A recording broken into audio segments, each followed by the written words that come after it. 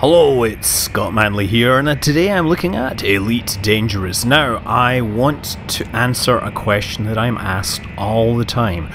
What is the best way for a starting character to make money in Elite Dangerous? Is it trading? Is it combat? Is it the missions? No. The answer is the dealing of illicit goods. Now, let's just step back for a second. If you are a new pilot that's barely learning to play the game, trading does seem very attractive. It's an easy way to reliably make money, especially when you use some of the trading tools. The problem is you start out with a free sidewinder that only has 4 tons cargo space, which means that the amount of cash you can actually make per trade run is pretty lousy. However, I want to step back again, and here what we said was it was a free sidewinder. That means if you get destroyed, consequences aren't that bad. So all you need to do is think of something where it doesn't matter where it gets destroyed, something perhaps high risk. And I would say what you do is you fly to an anarchic system where the rule of law is perhaps left in the hands of the inhabitants rather than, say, the federal authorities. And those places will tend to have less security enforcement, they will have more pirates, they will have wrecks floating in space at unidentified signal sites, and of course they will have black markets.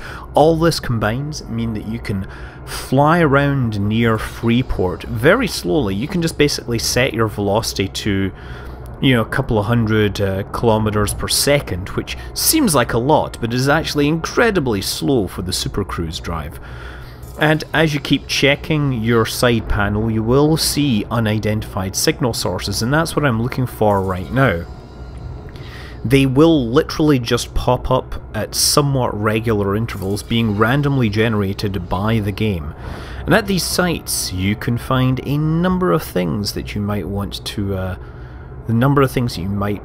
profit from, let's say. So I'm just flying over the planets. This is over the rings. This is the location near to your starting system, Iranin. This is one jump away.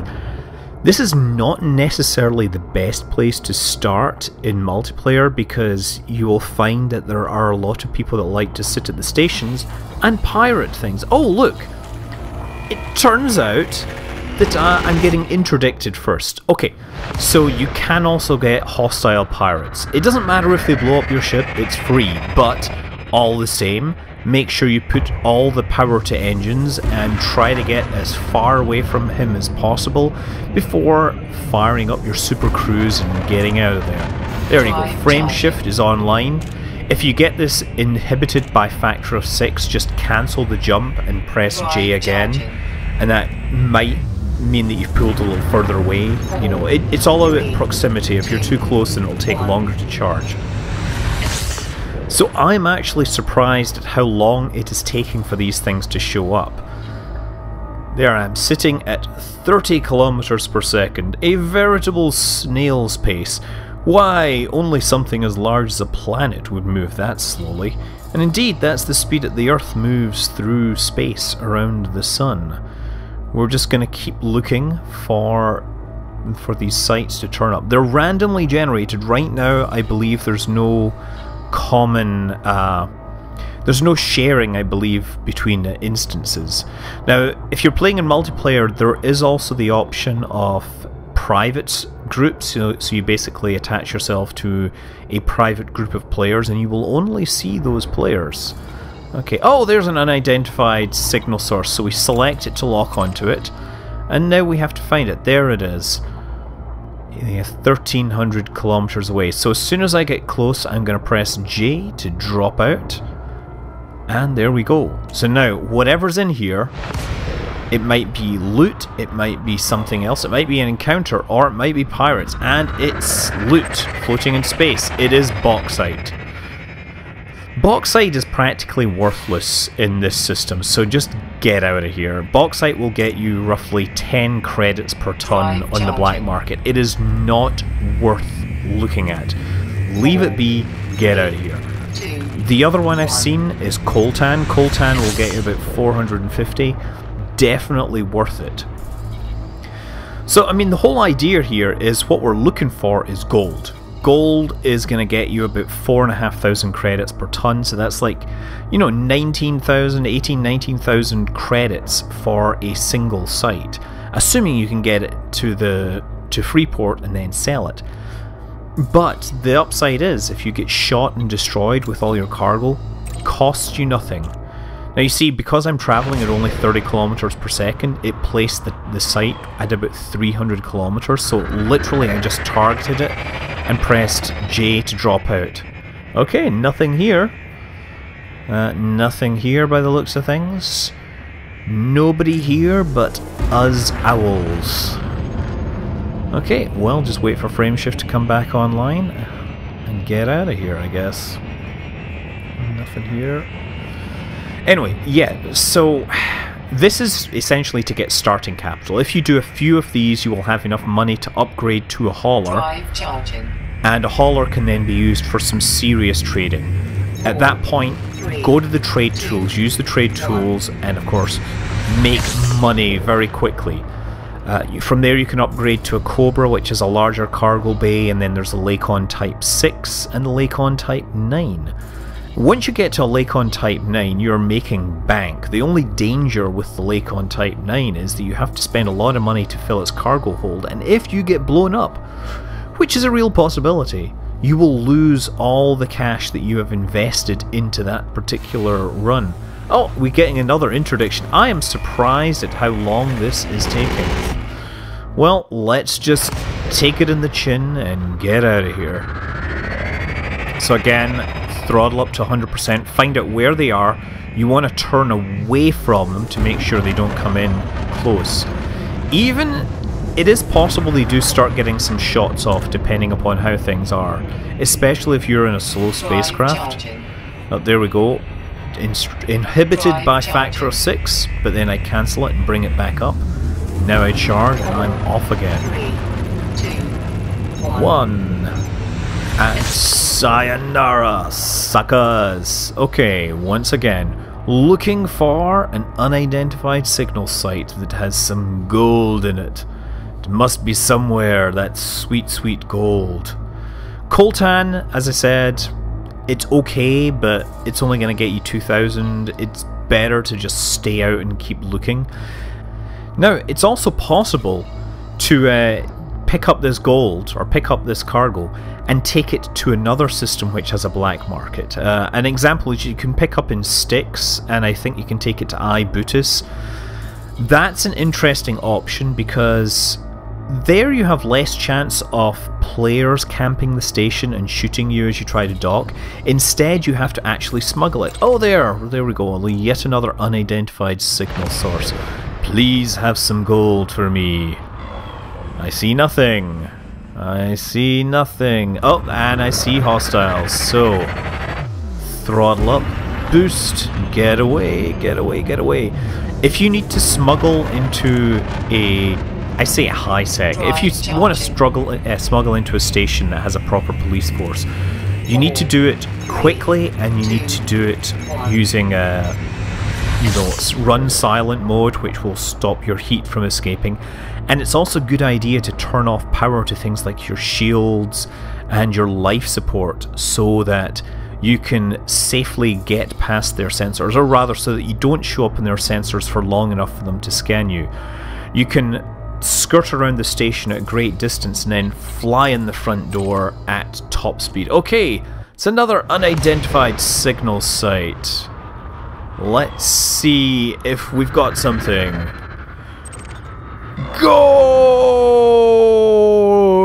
There, all that. 10 minutes. It's not even 10 minutes I've spent on this, right? And I've got gold here. Now, the only danger is, well, no, one more danger is that it could be a trap.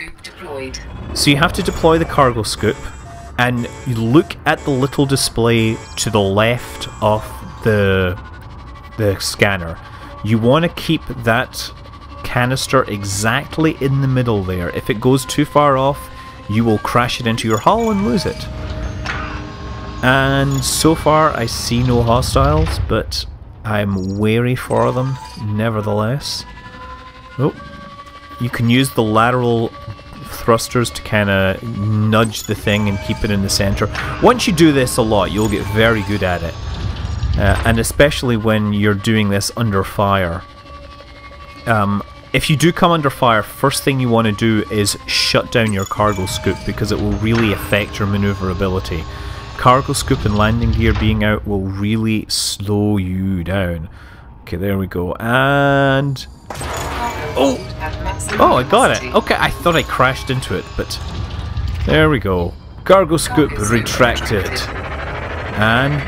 fire up the jump drive, fire up Super Cruise. We're now just going to go straight back to Freeport, celebrate the freedom that they offer by coming in with 4 tons of stolen gold, and sell it to them, sell it to the highest bidder that will bid in a shady corner of the market. There we go. And you know, the way I've done this, we're practically right on top of Freeport, so we don't have to go very far. Now, of course, future versions of the game will probably nerf this, but right now it's a really good way to do things. I won't be surprised if the mix of sites change, if the way sites spawn will be modified. I also won't be surprised if they make it less of a crime to smuggle, incidentally. Right now, smuggling is pretty much you get caught and you get killed, which seems a little extreme, even for someone like me who, you know, who likes my games to be difficult. Okay, so I'm just going to go in the front here. It doesn't look like there's any other players around. You will know the other players, of course, because their icons will show up as empty shapes. If you see other players here, it's very likely that they're here just to cause you trouble. You personally, they've been waiting for you, waiting for your name to come by so they can shoot you out of the sky. They're not griefing, it's personal. But seriously, given the speed at which you will generally be flying through the docking bay when there's other players around, they're probably not going to have time to specifically target your cargo hatch. So even if they blow you up, you're not going to drop your cargo and give it to them. No, it's going to be, it's probably going to go down with the ship, and you can at least keep that in mind. Have that give you some solace as you watch your ship burn up underneath their Class 8 plasma accelerators. Okay, docking bay 34. So all I'm going to do is fly in as fast as possible. As soon as I'm inside, I'm going to throttle down to 0. We are inside the safety zone. Bingo, and oh, excellent, and slow down to 0. It's a good idea to use the compass. You see the compass, which is to the top right of the radar? That shows you where the target pad is. So what I've done is I've switched it into reverse, and I'm flying backwards because it's showing me that it's behind me. So I'm going to keep travelling backwards until it turns into a solid dot. There, it turned into a solid dot, which means I'm pretty much right over landing pad 34. Look at that.